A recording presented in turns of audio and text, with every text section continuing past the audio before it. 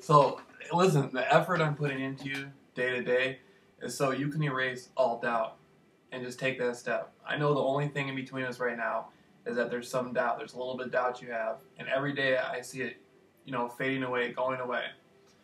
The stuff that the people are wanting you to do, me and you both know that you don't want to do it, and you've been showing that in your actions tremendously. Like, it's really challenging for them to get you to do any of this stuff now. And they know it as well as I do, and they know it as well as you know it. And if you take that step and you just spark open communication with me, all that'll end. Nobody will really ever want to pressure you again to do that. You won't want to do it anymore. You honestly won't want to do it. If you come and speak to me one time, we both know what's going to happen, and all this will come to an end. And it's that simple. It just takes open communication.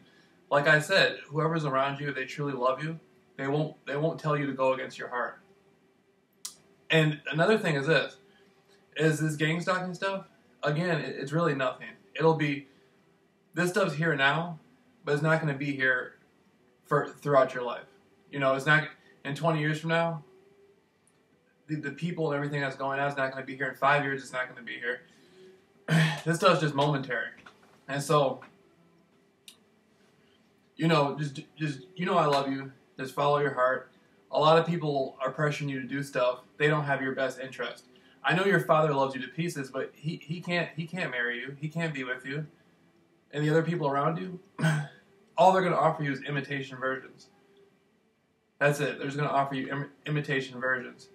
And so this effort I do is day to day to day to day. Not just because I'm saying, oh man, I love you, I want to be with you, but I want you to be able to look back every day that goes by. You can look back and say, man, JR, he was expressing his heart to me. He was expressing his love to me. He knows I'm special. He truly cares about me. That's going to be something that I want to do for you every day. Right now, only thing stopping is, I don't have open communication with you. We're in this dynamic right now. And right now, we're at a part. See, it's August, and so the theme is still playing out, and it's slowly dying away. It's slowly fading away, and the only thing that's not occurring is our connection, our communication. And so it's basically like what in football I say it's crunch time. It's fourth quarter. We got to do something. That's what it is. And I'm here for you no matter what.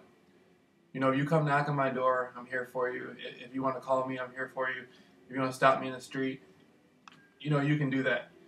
And so it's just ongoing, but I'm here putting effort, for us to be together. And I know how it is. I know